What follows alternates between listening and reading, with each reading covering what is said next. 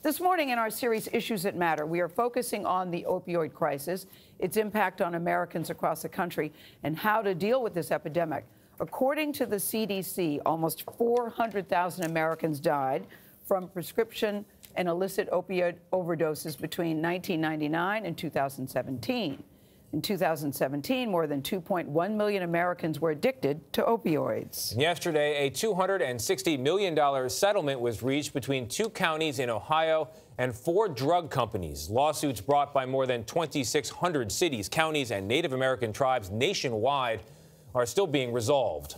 A recent report shows the largest drug companies distributed 76 billion with a B pain pills at the height of the nationwide epidemic.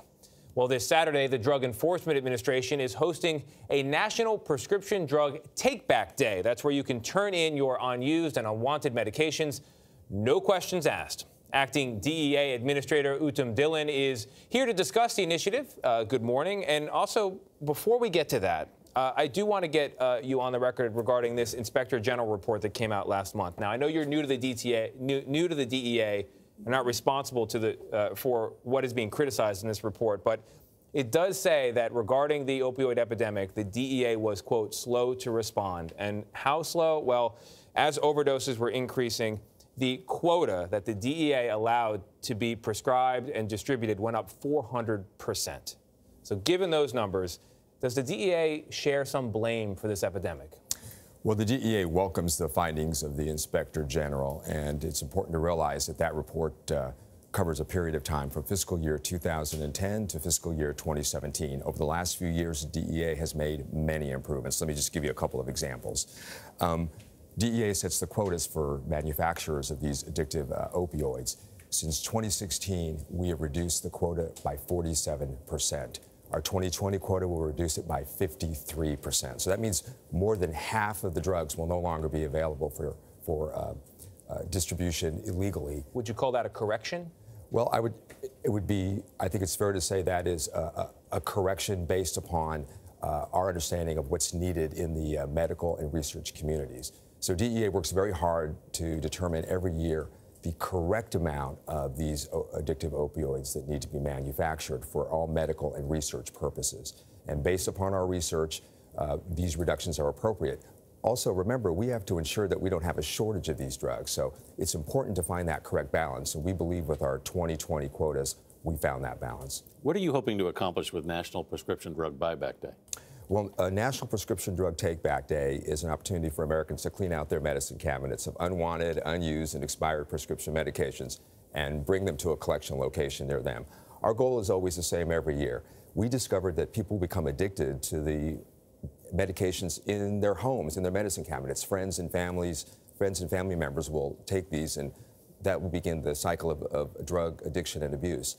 We find that people bring those in, those drugs aren't available for people to become addicted to. So. And you also want to stress, do not flush them down the toilet. Do not flush them down. I'll just flush it down the toilet. I don't need to go and turn these in. That's bad for the environment. Yeah. Remember, everything we collect, we destroy in EPA-approved incinerators. So it's they're destroyed in an environmentally friendly way. I was interested to read that vape pens are part of what you're accepting as this give back, no questions asked. Absolutely. For the first time ever, we're going to be accepting vaping products and vaping devices. So people who are uncertain about a product they may have, feel free to bring it to a take-back location near them. Why did you add them to the list, Mr. Dhillon? Well, because it's clear that people have concerns about these. There's been obviously reports of people actually dying from using certain vaping products. Mm-hmm. So if you have a vaping product, you have one or a family member has one, and you're uncertain about its safety and its quality, feel free to bring it into a collection location this Saturday. How else is the DEA responding to the vaping epidemic, the epidemic of illnesses?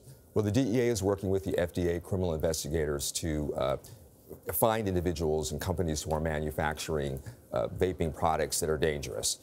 One of the things that we've noticed at the Drug Enforcement Administration is that drug trafficking organizations, the kind of organizations that distribute marijuana, cocaine, heroin, fentanyl, and the like, are also getting involved in vaping products. And so we're attacking the problem that way also.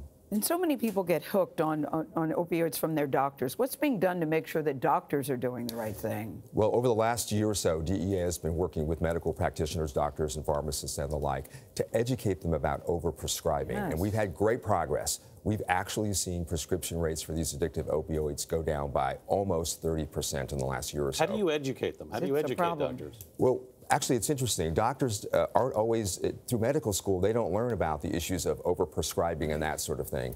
And so one of the things we teach them is that oftentimes the medications, and we work with Health and Human Services also on this, oftentimes the amount of medications that they're prescribing are unnecessary.